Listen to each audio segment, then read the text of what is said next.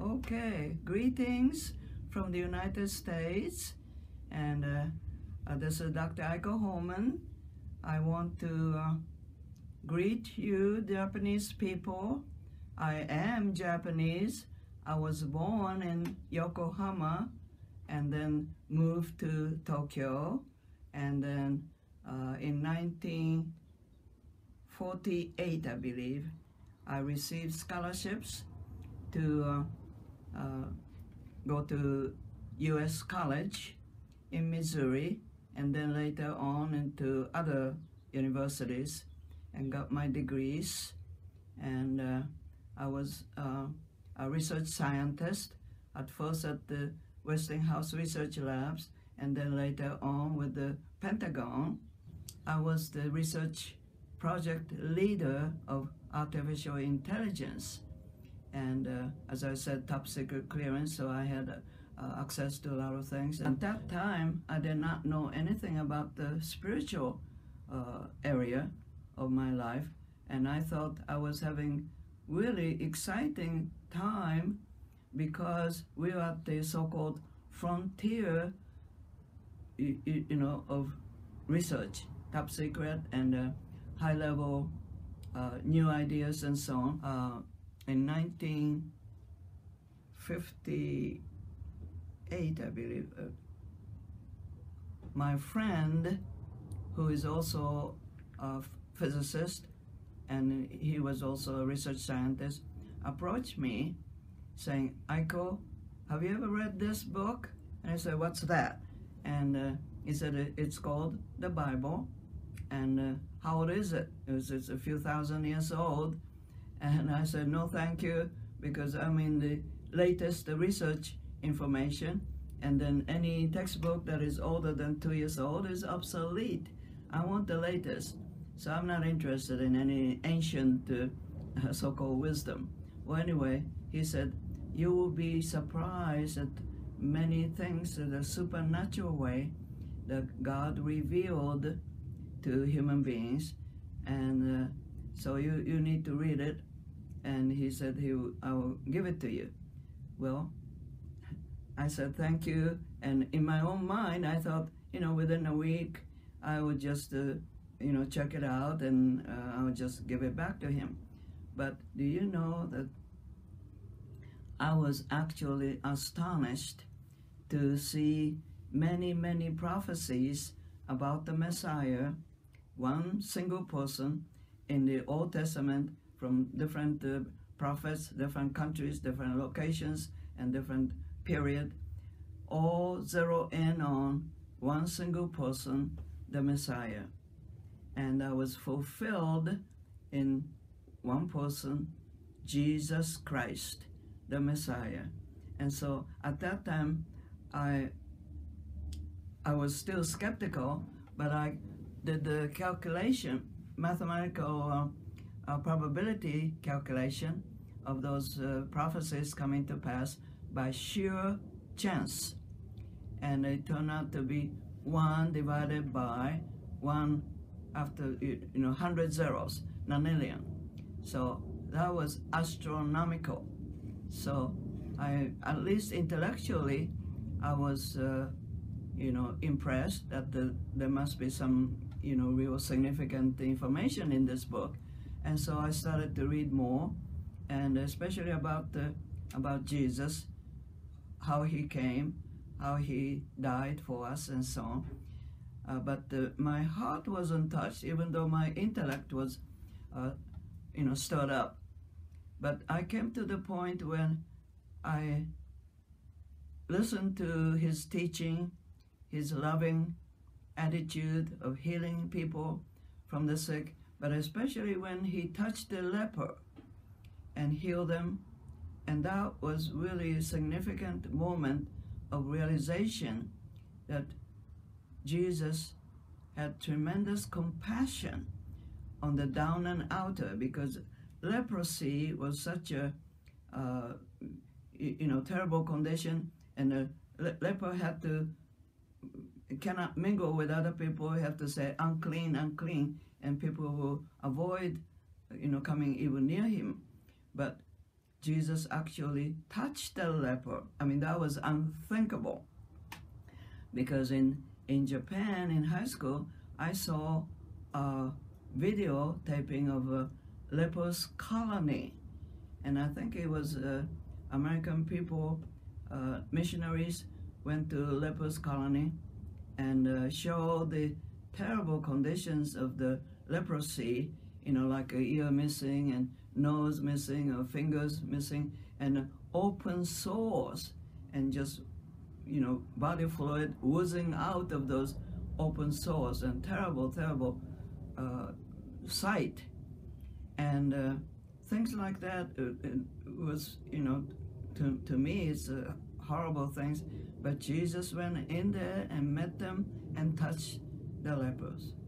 So that was sort of a turning point in my mind, how Jesus is not just a representative of God coming to this earth to demonstrate God's love, but he is in many other scriptures who actually prove this.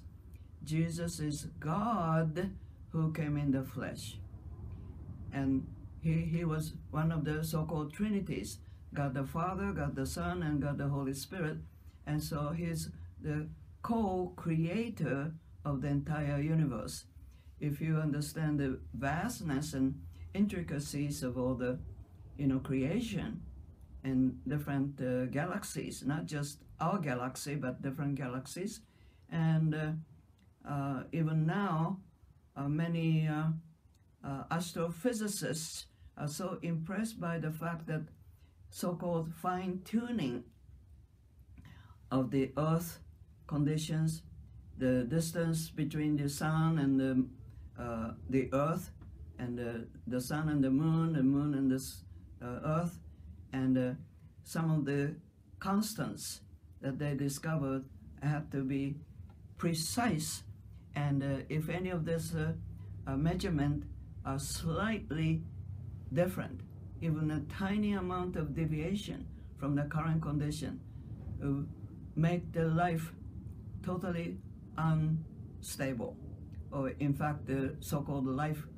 will not exist whatsoever. So they call it fine-tuning, and this was deliberately planned by God to have all these, you know, measurements precisely balanced. So not only in those things, but in the book of Job, there are many things that it's not written as a scientific textbook, but many things that God said to Job was very significant about the creation and so on. I am fully convinced that the Bible and the stories and instances recorded in the Bible is true, including Noah's Ark. Many people, you know, skeptical about that, and also gigantic global flood and things like that, but now being proven, and more archaeological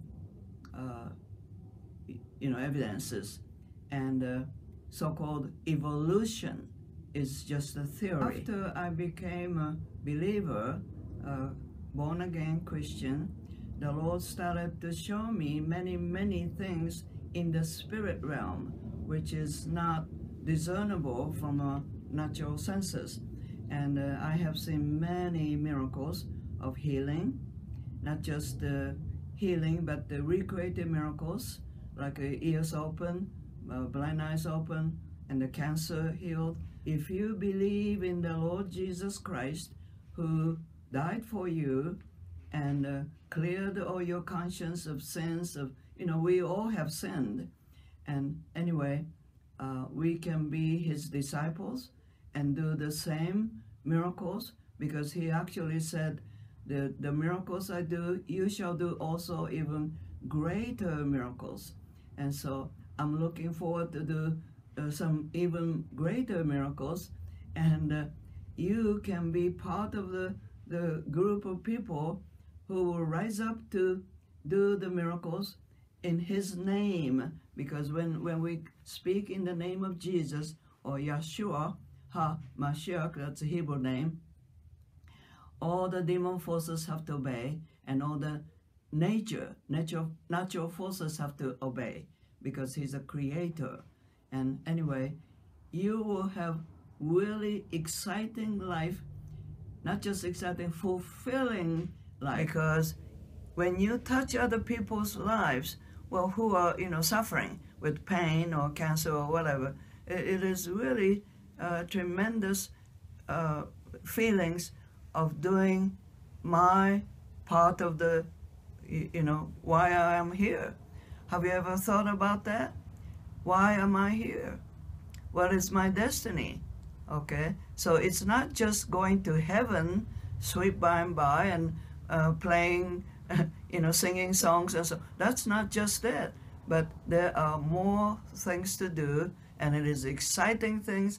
And so I want to invite you to believe in the Lord Jesus Christ and finish work of Him, Jesus, at Calvary, and so that you can have the indwelling presence of God inside of you, everyday life, and going anywhere, going shopping or cooking or driving, whatever you do, you have that, you develop that awareness of who you are and what you're destined to do. Okay, so I'm inviting you to join me, and this is a wonderful life. And if you wish to repeat after me, even skeptical, and you can still do it, and then later on you will have more assurance with more biblical, scripture references and so on. But right now, just say this now: Jesus, thank you for dying for me. I ask you to come into my heart, and I believe in you, and make me a child of God, and no longer outside looking in, but part of the family of God. Amen. Thank you.